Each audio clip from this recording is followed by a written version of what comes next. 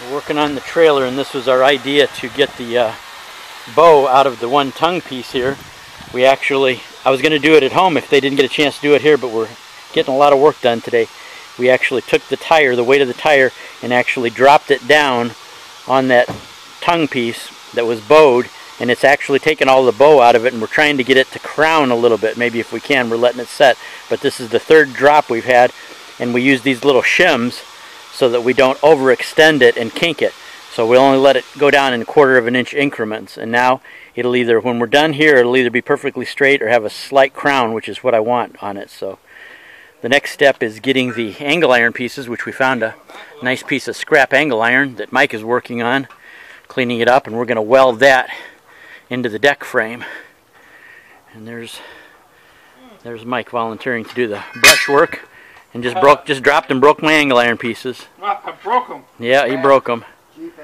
So what we're going to do with the angle pieces, we got two 14-inch angle pieces, and they're going to go.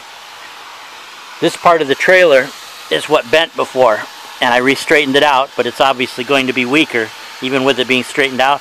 So we're going to actually gusset it in here with the angle iron pieces. We're going to put a 14-inch piece here, and on the other side where it bent to, another 14-inch piece, and it can only come this far because we don't want to interfere with bolting this back together and keeping it flat and true like it used to be. And that'll give us plenty of reinforcement because the bend was back farther.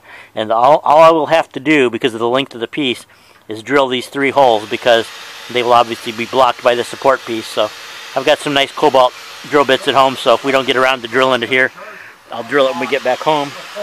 And we'll end up having about 90% of the work done. When I get back home, there won't be much for me to do. We'll have that trailer pretty much all fixed up and supported and everything, thanks to the help of the Buckeye boys and Muzzle Mike.